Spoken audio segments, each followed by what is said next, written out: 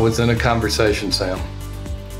Were you singing? You want to hear about the conversation? Were you singing 60 songs, and was someone trying to stop you from doing that?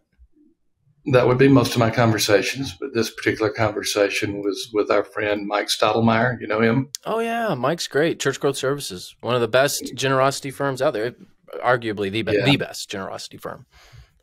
Yeah, I recommend him to a lot of churches for capital campaigns, budget campaigns. They're the best. Anyway, back to the story. So I'm talking to Mike Stottlemyre, and we're talking about churches that are, just barely hanging in there. And so, we're talking about ways that we can work together. And we've also talked about ways we can work with Brown, the construction firm. The three of us do some things to help churches together. So I got kind of excited about three organizations working together. I got excited about Brown talking about, church building and church renovation. Had a conversation with Ty Brown, then I had a conversation with Mike Stottlemyre, Church Growth Services, and it just gave my blood going. I mean, in a good way, in a good way. Got really excited about that. And there was this common part of the conversation. And the common part of the conversation was churches, some of them, if not many of them, are on the edge. And some of those are on the edge of death. That's going to be the topic we'll talk about. And again, I'm beginning to go in all kind of different directions as I want to do. But before we get going, let's start talking about something very important. Our incredible sponsor, Logos Faith Life.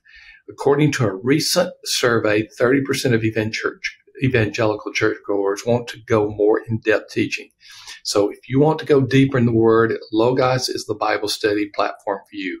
Logos fuses powerful technology with biblical resources. We recently did a webinar with them. They talked about how you could access Bibles and search tools and commentaries, seminary level courses, audio books, over 200,000 digital books. It's unbelievable. So it's now more affordable than ever. Get started for just $49. You can see the link. You need that link to get that price. Logos.com/church answers. That was a fun webinar we did not too long ago. Yeah, it was. A little different than what we typically do, but I thought it was extraordinarily helpful for people who want to study God's Word. I've started using the Logos library, and I absolutely love it.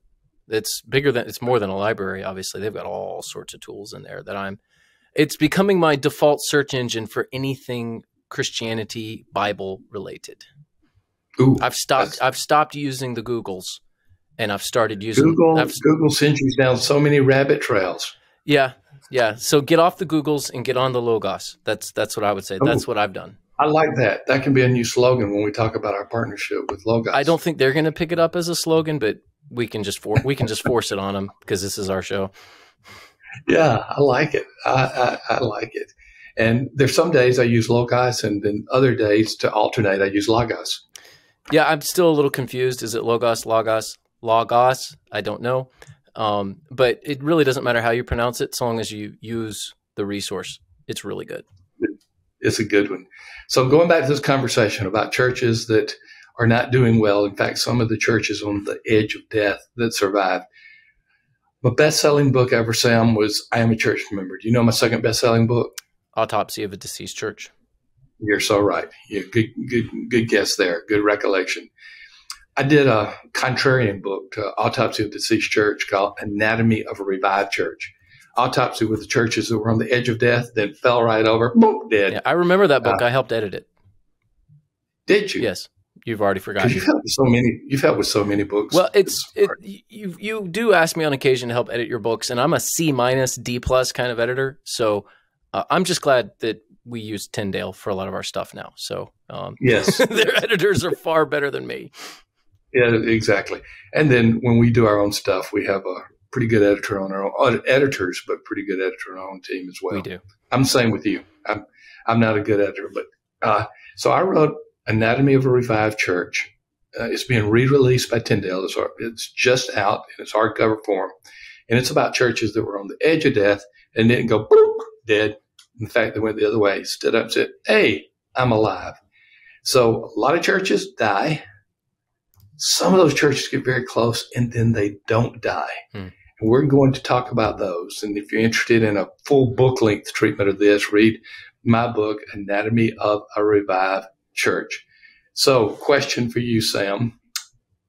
Why would getting to the state of the edge of death, where you could fall either way into death or having a second chance as a church, what good can come out of that? And there's the obvious bad, but I'll let you answer both. What bad and good can come out of that? Well, yeah, and I like to hike. So getting to the precipice of something, you recognize where you are. You're not going to go any further without dying, right? Or you're going to come back from the edge. So when you get to the edge, it's an either or scenario, which puts you in the place of making some very hard decisions. It's not a good place to be, generally speaking, unless it turns you around, because you're on the path to death. You're about to walk over the edge. You're about to fall to your death. But when you get to the precipice, it can get your attention. And in the cases where churches turn around, well, they recognized we are at the edge and they turn back from the edge. And for a lot, it's the old adage, you got to hit rock bottom before you look up, that sort of thing. A lot of churches, they got to get to the edge before they realize it's time to turn around. But don't wait till you get to the edge. Don't think that is a destination so you can turn around. It's always better to turn around before the edge. Actually, believe it or not, we foster churches. We've done several fostering scenarios, and to different degrees. And there's one where we've been working with the church, and the previous pastor led them as if they were going to die, assuming that he was going to give the campus away to the denomination. Well, it's not good. That's not leadership. Don't do that. It's a forward to death. Yeah, let us go together. It's a terrible thing to do. But you're right. I guess you could lead a church that direction, but it's not a very helpful exercise. Yeah. I was in Portugal a couple of days with my trainer, Tommy. And we got on the treadmill in your house for everyone who's just now listening. Like, wow, he travels the world to do his exercise. No, you get on a treadmill in your basement and you have a subscription service that allows you to go to different places. Well, Tommy he said, we don't want to get too close to the edge. And he uses this phrase because we don't want to get dead. Yeah. So don't get there's some beautiful cliffs in South Portugal, just right on the water. Yeah. And he said one of the primary principles of running, especially in places where you've never been before that are fairly remote, is don't get dead. Don't get dead. So, you know what? That's probably the best advice we've ever given in the history of Church Answers. Don't get dead. Don't get dead. Don't get dead. Well, that's Tommy Reeves. That's the name he goes by. Tommy Reeves Pussy is his full name, but he goes by Tommy Reeves. Hey, that's the same guy that during COVID was on the edge of death. Yeah. You remember me telling you that story? Yeah. I mean, his story is fascinating, and you know it better than I do. But he came back from the edge himself, and it is a pretty remarkable story. And now I do my recovery walks with him in an island off Spain, and he can barely walk. Wow. So he led me running, and now he's barely walking. And he tells a story. He had 3 cases of COVID and an aggressive rare lung cancer, probably caused by pesticide as a child. So he knows about being on the edge of death.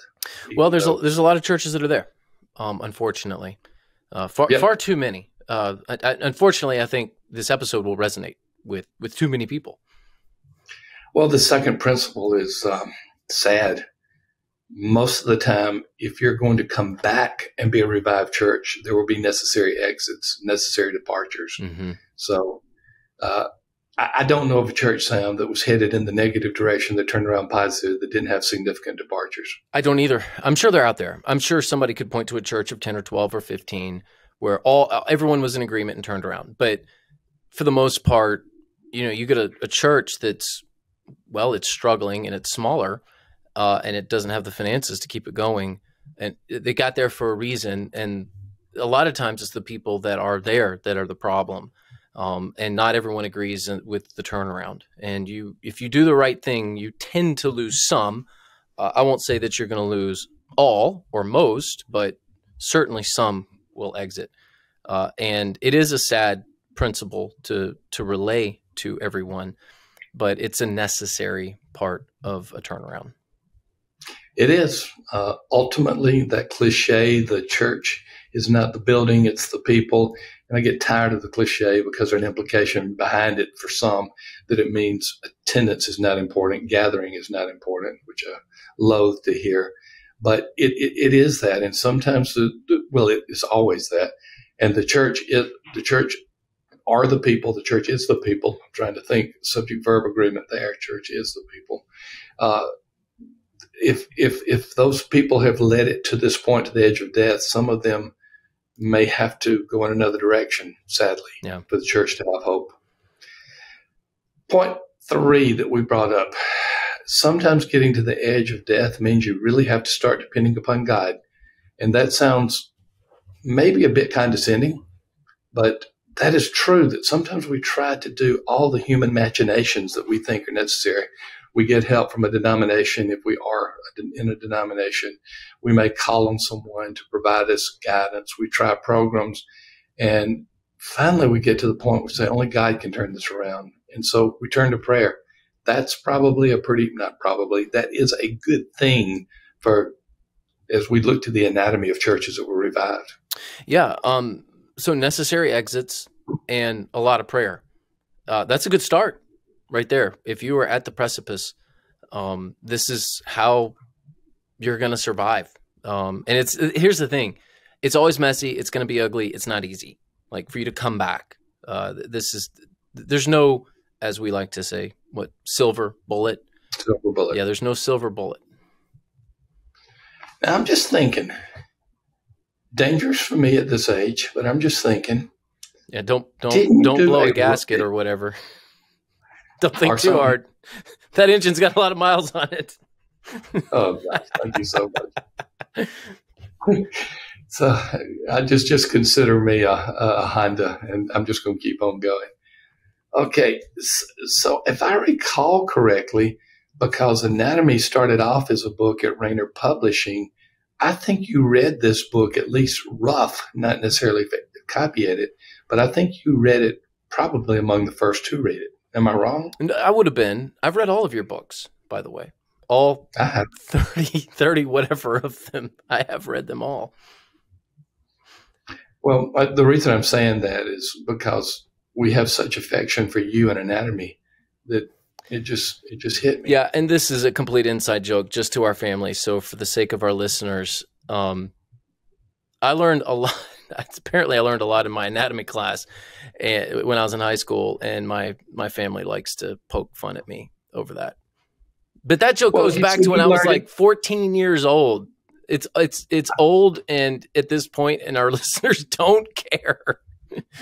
I care, Sam. I mean, whether it was bricklaying or driving a car, you told us you learned it in anatomy. I learned everything in anatomy. Yeah. That was what your brothers aren't going to stop, so I'm not going to stop. Oh, that's fine. I got plenty of dirt on them too. So if they want to come at me, bro. Both of you, Jess and Art.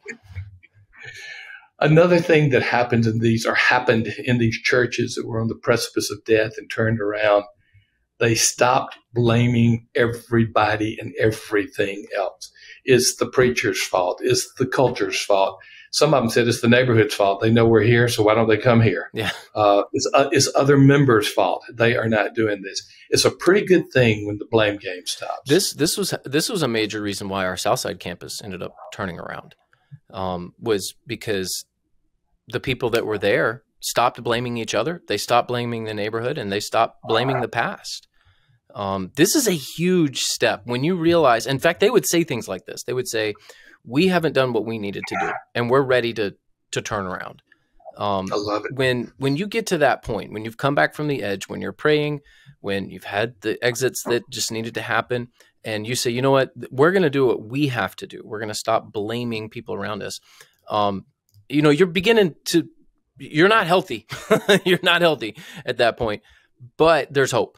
There's an actual chance to get this thing turned around.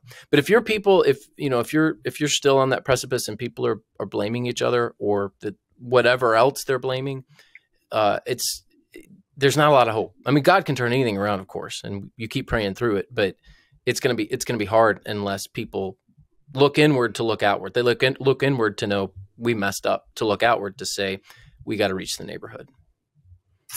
As you know, I was in a consultation as we're recording this a few days ago, giving them their final report, and it was terrible. It's one of the worst experiences I've had as a consultant. The church, second worst of all time, and we have done a lot of consultation, hundreds. If I don't know, it's tough to count. Maybe even close to 1,000 consults at this point. Depending on how you count them, when you look at the fact that we do a lot of coaching / consultation, it's in the thousands. It could be. This was one of the 2 worst ever, and I led both of them. Yeah, and I feel for you. I'm glad I wasn't there. You would have handled it just fine. I thrive in those situations a little more than you do. But oh gosh, tell me about it. But anyway, I might have pushed back a little harder than you did. You're a little more gracious in those situations. Well, I was quiet on this one. I really didn't respond in grace when they called me a liar and when they called me a charlatan. They followed you out in the parking lot after your presentation, continuing with the insults. Me out in the parking lot, yes. I mean, I thought one 91-year-old guy was going to beat me up. He was so mad. But why is it? The consultation report defined reality. Now, to the church's defense, you told them, unless you guys do evangelism, you're going to die. That's what you said. Just for our listeners, like, how did they get so angry? You told them, unless you start doing evangelism, you're dead. And they got mad at that. I did. I gave them the numbers. I said, here is how many you're losing. If you continue this trend, if you don't start reaching people for Christ, you're going to die. Yeah, that makes me so angry, Dad. I cannot believe that you would say such a terrible thing. Yep. But that time was the blame game. They blamed me, the messenger. They blamed the pastor. They blamed the community. They particularly blamed a community of a different socioeconomic strata, lower than theirs, because they wouldn't come to their church. I'm just trying to listen. They blamed the denomination. They blamed the general communication of the church. And then they started blaming each other. I don't put this as one of my successful consultations. I told you then, and I will tell you now, there wasn't much hope for this one. But there's always hope. Like I wrote church revitalization checklist for this very reason. There's always hope. Oh yeah, we need to put that in the show notes too. Yeah, that's what I mean. That's what the whole book is about. That it's an optimistic perspective on revitalization. But if you're still blaming people and everyone around you in the community, it's very hard to even think like a Christian, much less revitalize a church. This point we've talked about so many times, but it's still worth mentioning. The church learned to love its community again. That's, when someone gets a Know Your Church report from us and they want to really, at least from a data point of view, understand their church from a demographic and then psychographic point of view, what the community's thinking, behavior patterns, that to me is hopeful because at least they're trying to learn the community. So every time one of those reports go out, I say, there is a report of hope. Absolutely. There's people all around churches, and they're there to be reached. You can't reach your community unless you love your community. And if you don't love your community, you certainly won't reach them. I mean, it's just that, you have to serve the people around you. This is the great commandment. You've got the Great Commission, you've got the Great Commandment, you have the great promise that the gospel will be preached, and then the end will come. These are very basic principles in the New Testament, and unfortunately, the North American church is guilty of not following them. But the churches that do turn around, well, they look at their community, they say, I love you, and they serve the community. It is that simple. It is, but rarely done.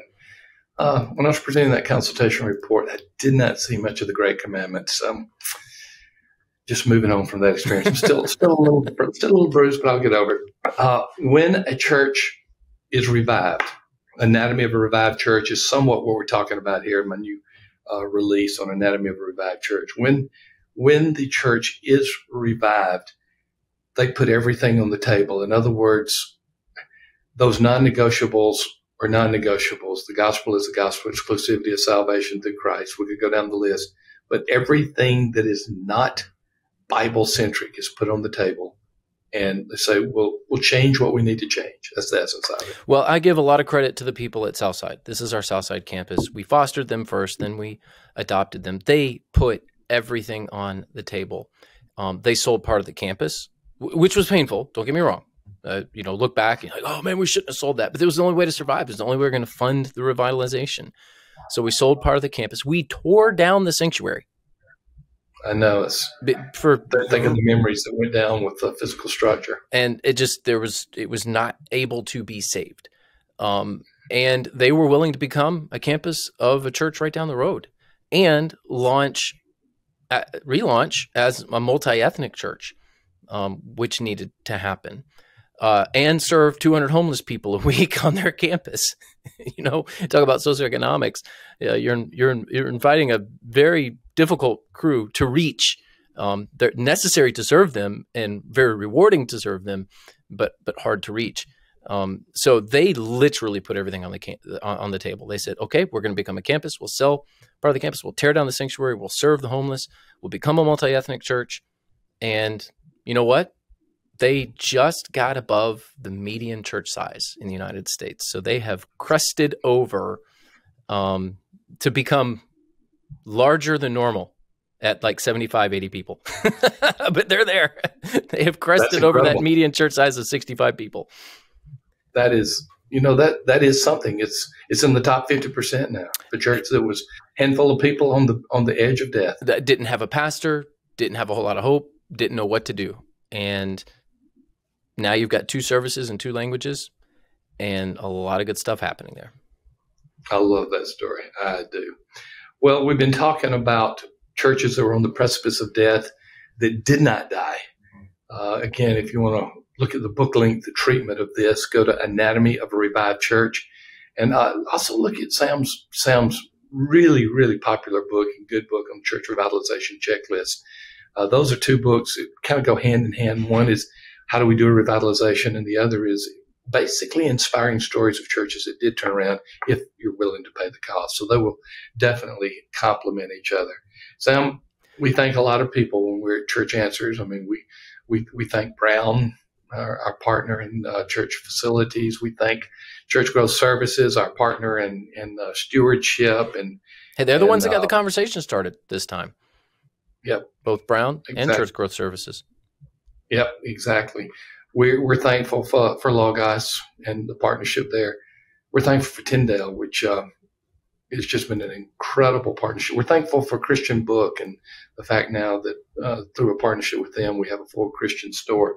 But we're going to conclude this with a specific thanks for Tyndale, and you're going to do it through the 1 Year Bible and what they're offering there, Sam. We are grateful to Tyndale. We're grateful for the resources that they offer, specifically the 1 Year Bible for men and the 1 Year Bible for women. The 1 Year Bible for women and the 1 Year Bible for men combine the best-selling daily Bible reading format with 2-minute daily devotionals. The 1 Year Bible for women has devotionals written just for women, and the 1 Year Bible for men, as you might expect, has devotionals written specifically for men, creating a one-of-a-kind, kind of unique devotional Bibles. So they feature the trusted and understandable, the reliable, the great New Living Translation, and they have daily readings in them that include passages from the Old Testament and the New Testament, Psalms and Proverbs. Each daily reading also includes a short devotional. So you can take these Bibles and pair them together for couples devotions. That is a really good idea, but they're also perfect for individual daily devotional moments as well. So thank you, Tyndale, for giving us the 1 Year Bible for men, the 1 Year Bible for women. All of you listeners, go check it out. And thank you for tuning in to this episode. You know what? You may be on the edge, but you can come back through the power of God, the power of prayer. And if you're willing to just put it all on the table, guess what? Your church can be revitalized. So thank you, and we'll see you on the next episode.